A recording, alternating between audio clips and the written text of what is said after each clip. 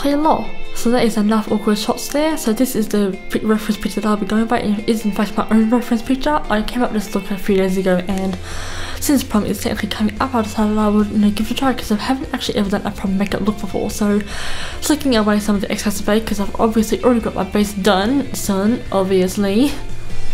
So now going over my Too Faced Shadow Insurance from NT or Nikki Tutorials. I'm then going to be using my Real Next brush to blend that in. Obviously.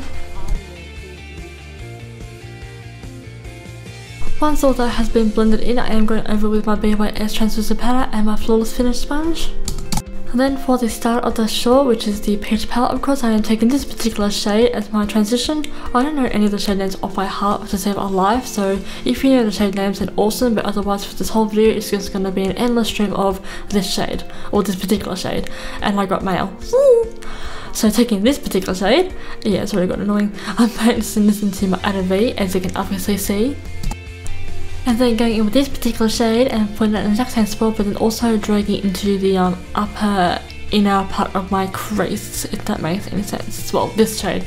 Anyway, I also tried with this brush, but it wasn't getting far, so I tried with the other end and I got a little bit further. So I just wanted to create as much depth to the outer V as possible, and then I started dragging it into the upper inner V of my eye, as I'm doing right now. So now going in with my concealers, and I purposely edited those clips like that.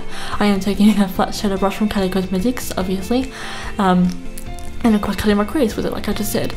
This concealer is specifically meant for blemish control or making them vanish, like Harry Potter is so good at doing, but it also does work out really well for cutting the crease like I'm doing right now.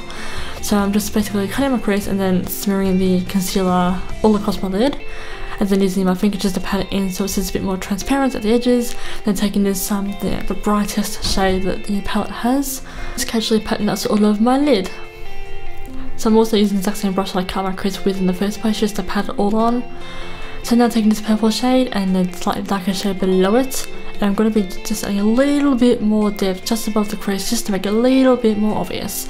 Now going in with my pastel gloss palette and taking the shade Loom, only because the green in the Peach palette is a pain in the ass, it does not show up to save a life, so just using Loom instead, but let's just pretend I use the green in the Peach palette.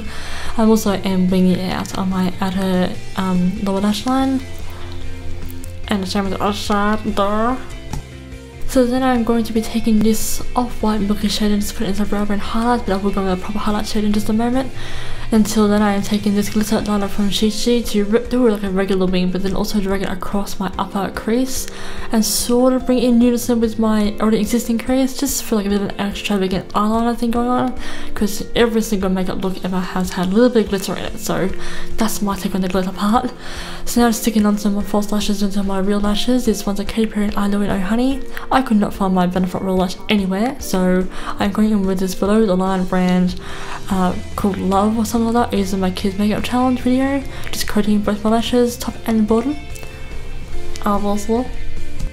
The lip shape wasn't really decided for, so I just went in with this mauvey brown tone, which did work out really well for the actual look, but I decided just to take some of the white in the same palette. This is from ABH Lip Pro palette.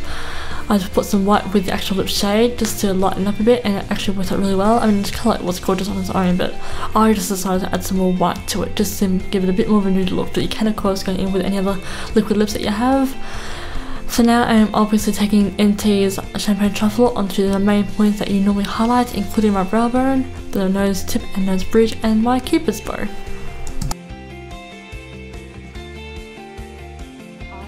So then I took a little bit of sugar coated, made that a lot of bit of sugar coated for an inner corner highlight.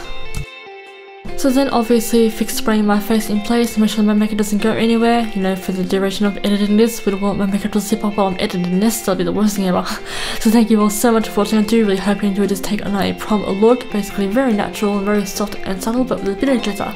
So thank you all so much for watching, and I shall see you for all my future videos. Ciao!